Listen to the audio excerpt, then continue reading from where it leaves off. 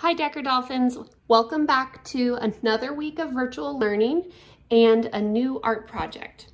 Last week in my video, I told you that we are studying the country of Panama for Hispanic Heritage Month, and we are going to be creating a type of art called a mola, which is originally from Panama. A mola is traditionally made out of cloth, and it's very colorful, and usually there is an animal represented in the middle of a mola. There's also lots of vibrant shapes and lines and designs that are seen on molas, and they are made out of fabric and created by the Kuna tribe that lives in Panama. So today we're going to be using the supplies that we have at home to create our mola. Today we're going to draw the animal that goes along with our mola, and we're also going to add some of the details. This is going to be a two-part video. I'm going to insert a few pictures and examples of molas from Panama so that you can see what they look like and see all the beautiful colors and shapes and get an idea of what we're going to try to create today.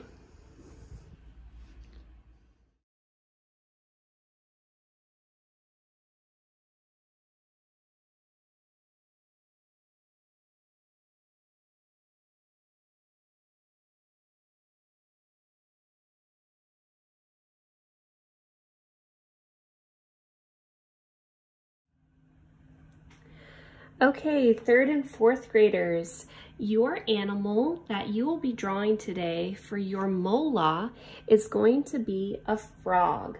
So we're going to do a step-by-step drawing together. I'm going to show you how to draw a frog and you'll follow along with me. Afterwards, we're going to add some more details and designs to our picture to make it look more like a mola. All right, the supplies that you need today is a piece of paper and something to draw with. It can be a marker or a pencil or a pen, whatever you're most comfortable with. Remember, if you use a pencil, you're going to have a better time fixing your mistakes because you can erase pencil, but it's a lot harder to fix your mistakes if you're using a marker or a pen. So go ahead and gather your supplies and we'll get started. All right, we're gonna get started with our frog drawing. Remember that we don't want to draw it too big on our paper because we want to leave room on the edges around our frog to add details and designs and patterns for the mola.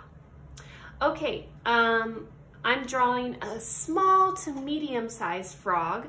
I don't want it to be too small or I won't be able to see it very well. So I'm gonna do a good medium-sized frog. I'm gonna find the center of my paper first and draw my frog in the center. All right, I'm going to start with 2 circles, kind of medium-sized circles. And then I'm going to add a little curved line, kind of like a curved rainbow line in the middle of those eyes, and I'm gonna extend that line. I'm gonna jump over the eye, and I'm gonna extend that line down and around. Same thing for the other side. Extend that line down and around. Don't make them connect quite yet. We're gonna do that later. Next, if you'd like to, you can add some detail for your frog's eyes. So I'm gonna make the inner part of his eyes. Then I'm also going to add the eyelid. All right, next I'm going to add his legs. I'm going to draw a big kind of curved rainbow line. I'm going to do the same for the other side. So I didn't make this connect to anything, I just left it open at the bottom. Next we're gonna work on his mouth, because that's just cute and easy thing to do. So a cute little smile. So I'm just fixing his eyes. And then we're gonna work on his arms. So we left this part open so that his arms could come down here. I'm drawing two parallel lines that are vertical. So vertical means going up and down. And those are gonna be his front legs. I'm gonna add two lines that go out like that, two diagonal lines. Then I'm just gonna do another little zigzag line in the middle for his feet. You can make his feet look. Okay, next we're gonna add his feet. So I'm gonna do a curved line again. Then I'm gonna do the letter M. So a zigzag line. And I'm gonna go back up here to his body. So again, on this side, curved line down, letter M, and then connect up here. So straight line or curved line back up to his body. There's also a line here in between his front legs that should connect. All right, and if you'd like, you can also add the detail on his belly. And there is our frog. The next step is to make it look a little bit more like a mola. So I showed you some examples last week, and I put a few other examples in this video. When you're looking at those examples of molas from Panama, we see that it looks like there's lots of layers and lots of designs and colors and shapes that are part of the mola. So right now we just have a picture of a frog. We need to add some more details to make it resemble a mola. I'm gonna start by adding a line around my frog, and this line is gonna be kind of like a bubble going around my frog. And I'm leaving space between my frog and this line.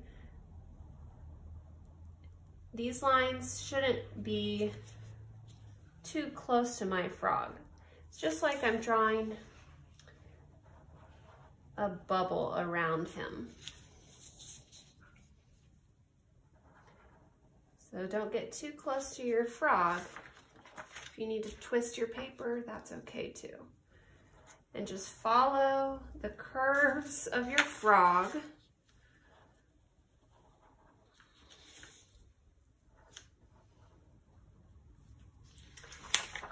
All right, so now we have one continuous line going around our frog, and it looks like there's something behind him. And we want it to look like there's layers on our mola, because traditionally molas are made out of fabric, and the fabric is layered on top of each other. So there might be 1, 2, 3, or 4 layers of fabric that are sewn on top. We don't have fabric to work with, but we do have paper to work with. And that's why we're going to be drawing some bubbles around our frog. So now I'm adding a second layer, another line. Think of it like that bubble line. And I'm following the same shape that I had drawn before. And I'm just leaving some room between my line and the frog.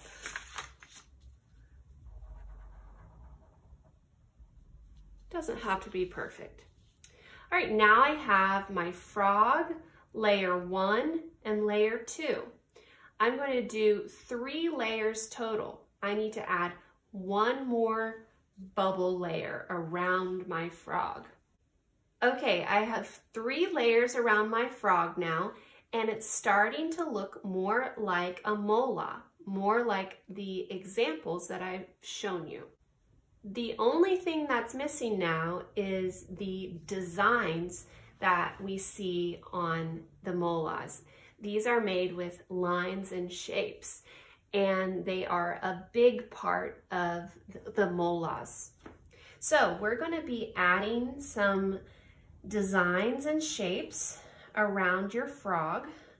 They can be any shape that you want. So I'm going to draw a triangle here. And I'm just going to add some different lines and designs. I'm going to keep it pretty simple and easy. And remember that yours does not have to look just like mine.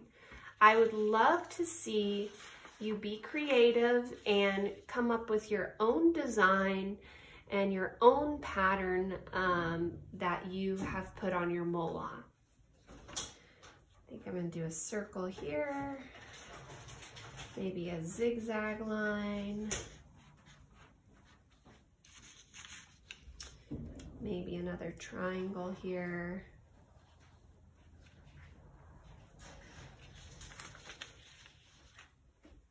Okay, remember when we added the layers with the lines? We're going to try and do the same thing for the shapes and the designs that we just added. So I'm going to add a little bit more, and I'm going to do the same thing where I'm adding an extra line around my design, just like I did for the frog. So I'm doing a bubble line around my shapes.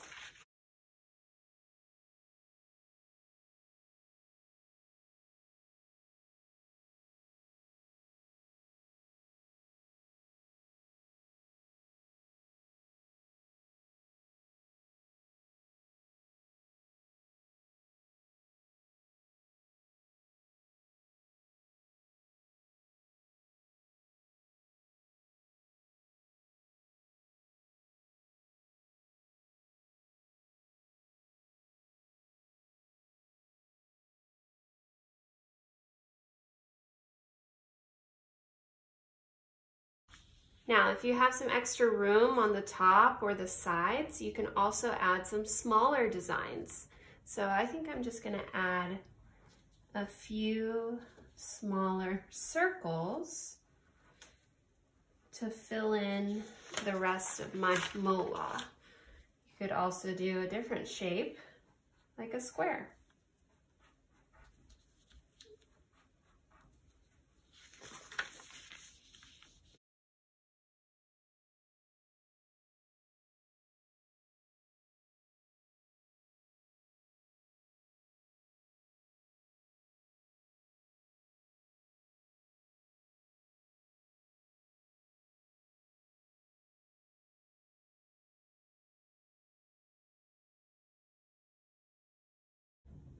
All right, guys, see you next time.